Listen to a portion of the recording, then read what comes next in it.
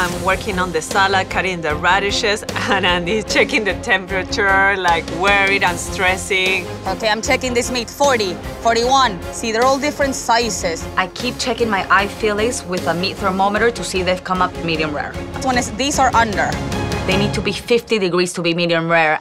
So see, this one is 38. These need to go in for longer. Usually, after 15 minutes in the oven, it will be perfect medium rare. Oh my God, every time I open this oven, it loses heat. That's it, we're going to elimination with Victor and Jay. 15 minutes, I'm screwed.